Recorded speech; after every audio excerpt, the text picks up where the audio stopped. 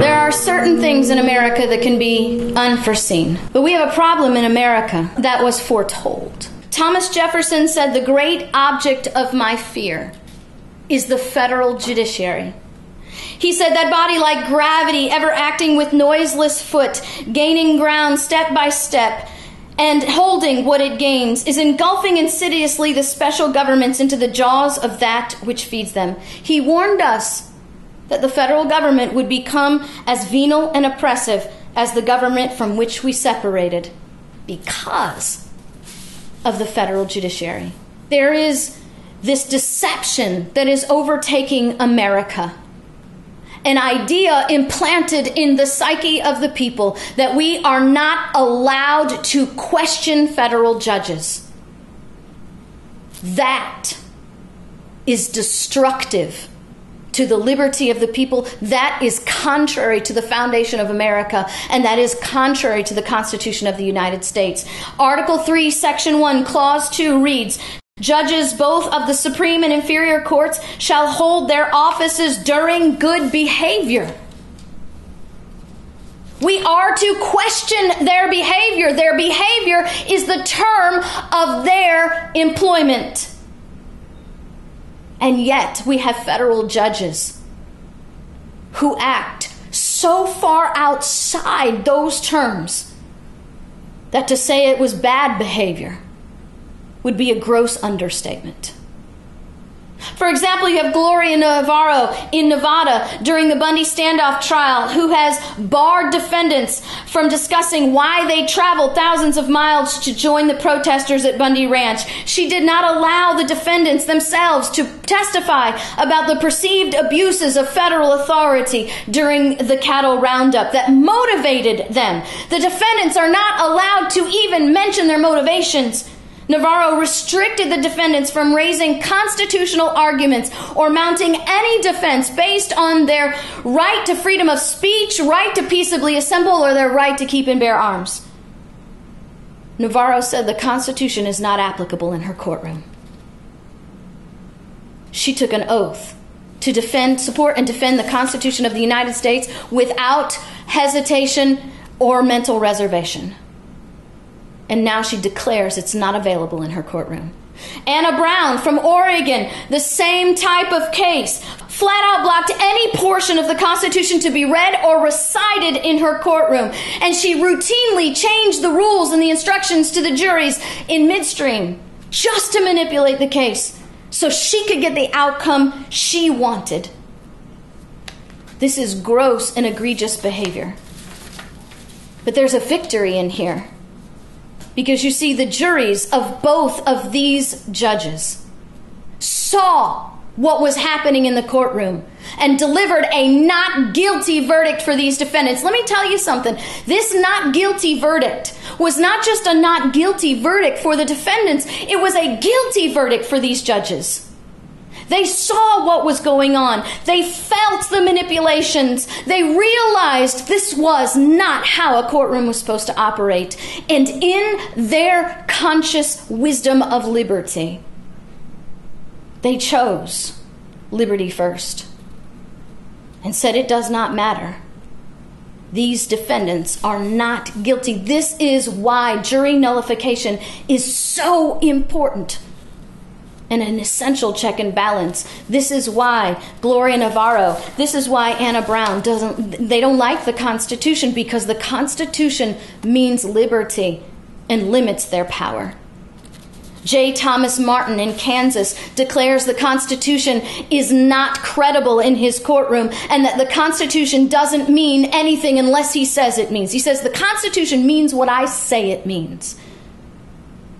This is a problem.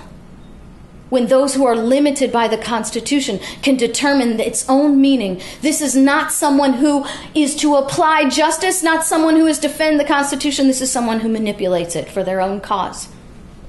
Royal Ferguson in Western Texas declares in a civil case that he has the authority and control of the U.S. Army, the Navy, the Marines, and the Air Force, and the U.S. Marshals to effectuate his orders. When a defendant in his courtroom expressed a desire to appeal Judge Royal Ferguson's order, Judge Royal Ferguson says, "If you don't comply with my order, it is punishable by lots of dollars, jail, and death." How is it that we have federal judges acting in such bad behavior that they no longer feel compelled to defend the Constitution? Judge Dick Posner says, "I see absolutely no value to a judge of spending decades, years, months, weeks, days, hours, minutes, or even seconds studying the Constitution. This is bad behavior." I want you to hear in your own ears the words of Supreme Court Justice Neil Gorsuch. But, Senator, when you attack the integrity or honesty or independence of a judge, their motives, as we sometimes hear, Senator, I know the men and women of the federal judiciary, a lot of them. I know how hard their job is, how much they often give up to do it, the difficult circumstances in which they do it. It's a lonely job, too. I'm not asking for any crocodile tears or anything like that. I'm just saying I know these people, and I know how decent they are. And when anyone criticizes the honesty or integrity, the motives of a federal judge, well, I find that disheartening. I find that demoralizing, because I know the truth. Anyone, including the President of the United States? Anyone is anyone. Because no person is above the law, including the President of the United States. That's right, Senator. Of Supreme Court Justice Neil Gorsuch, who shockingly declares that it is demoralizing, he says, to criticize the intentions, motivations, or honesty of a federal judge. He even makes the implication that to question a federal judge's intentions, motivations, or honesty is an unlawful act. No, Mr. Gorsuch. Questioning the intention, the morality, and the honesty of a judge is not an immoral act. It is the duty of every citizen of the United States. It is the duty of every person living under this constitutional republic. And it is absolutely within the job description of every congressman that sits in Washington, D.C. These judges hold their positions based on good behavior alone. How do you judge their good behavior? But by judging their intentions, their morality, and their honesty. When we eliminate the possibility of even criticizing a judge, then we establish, through error, deception, and distortion, that these judges do not have their appointments based on good behavior, but lifetime appointments. We need to start upholding the Constitution as people.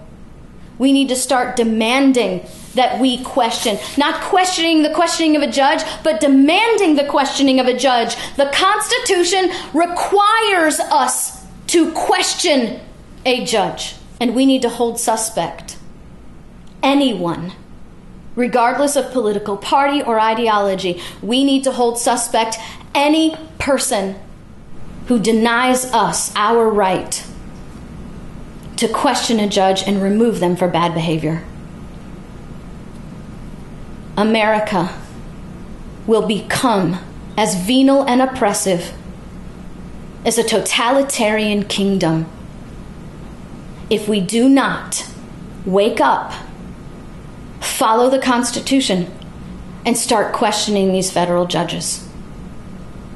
Whether you be the plumber down the street or the President of the United States, you have a duty and an obligation to question the intentions, the motivations, and the honesty of a federal judge. It's their only term of employment.